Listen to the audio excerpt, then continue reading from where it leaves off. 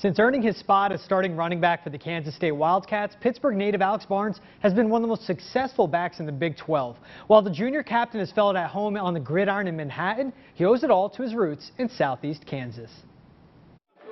This past Saturday afternoon, Alex Barnes had the start every running back wants, closing the opening drive with a touchdown.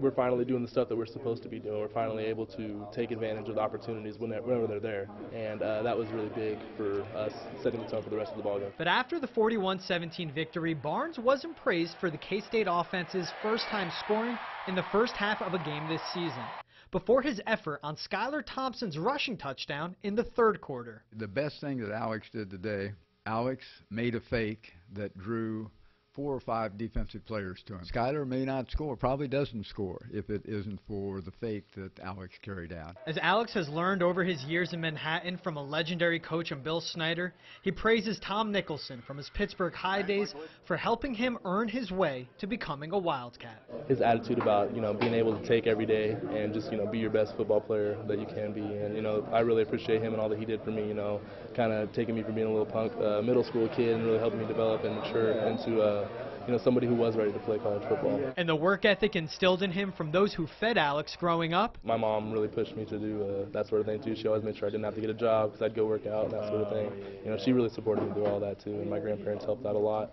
A lot of people came into my life that helped me to become the person I am today. Has earned him meals plenty of years later. You carry out a fake and make somebody tackle you, and I will buy you a steak dinner. And as soon as Alex came off the field, he worked his way over to find me with a smile on his face, and I said, "I owe you." I just looked at him, I was like, "That's my steak, medium well," and he was like, "You got it."